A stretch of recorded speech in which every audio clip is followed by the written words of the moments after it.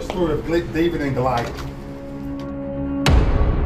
I want you to understand what the king told David when he put on the armor on David, and he said, I want you to fight Goliath with this armor. Because he's huge, he's 9 foot tall.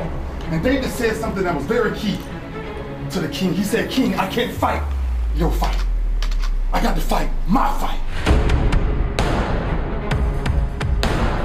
It's about fighting our fight. You got to get behind him, and it ain't about wins or losses, it's about loyalty. It's simple. It'll never change. Fight your fight. It's our fight to fight. 1 and 6 doesn't define who you are. What defines who you are is what you do when you 1 and 6. Remember, you gave everything you had. Give everything you got today. Not because of the Super Bowl.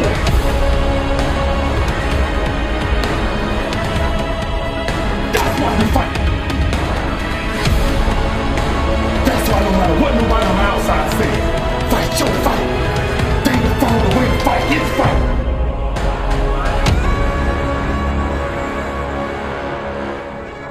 Whenever you start, you make sure you finish.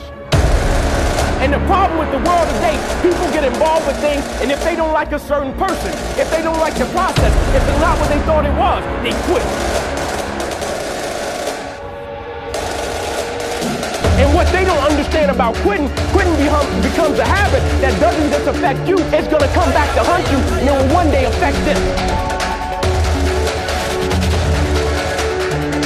That is why I tell you the process is more important than the product. It's not even about the outcome for me. It's about, can you take pride in what you do as an individual every night when you look in the mirror, knowing that you gave everything you had to.